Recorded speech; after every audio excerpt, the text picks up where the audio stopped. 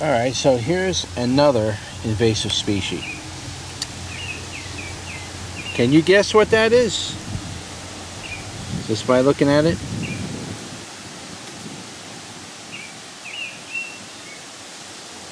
Leaves of 3, leave it be. How many leaves are on here? Leaves of 5.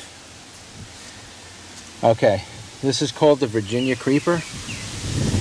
This plant, I've been pulling this plant on a regular basis for the last 4 years, and I managed to eradicate most of it, but no matter how much I seem to pull it off this tree and around the yard, it just keeps coming back. There's really no way to get rid of this, because it makes these rhizomes, or these vines, grow underneath the surface of the soil as well, and they put down roots, and those roots are really hard to come up. The plant is kind of brittle, so it keeps snapping. There's no real true way to totally get rid of this plant, but I have been trying to get rid of this thing for a long time. I'm to a point where I don't really care anymore.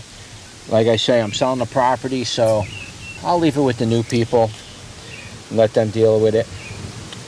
But this plant can be a poisonous plant. Some people have an allergy to Virginia creeper.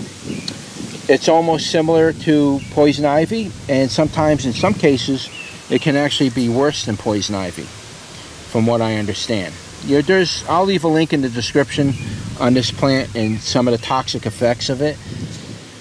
But some people can be allergic. You don't know if you are or you're not. Me, I'm not. You can see I'm handling it, and I'm not going to have a problem with it. I used to pull this out with my hands. But some people have a problem with it, and they can get very, very sick. So if you don't know if you're allergic to it, I don't recommend handling the plant without gloves or coming into contact with it, unless you're willing to do a little sample on your arm somewhere, and just rub it and see if you have a reaction from it. It's better to know how you react to it than to not know how you react to it and then get severely sick. Now, I'm not recommending this like a medical recommendation. I'm not recommending that you go out and start rubbing this stuff all over yourself to find out. Don't do anything stupid.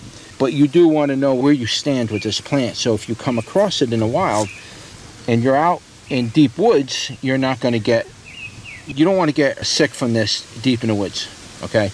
That you don't want. So it's better to know your limitations before you end up going into the woods and coming across this and thinking it's just a vine, I'm going to pull it down and use it for cordage. Don't do anything stupid.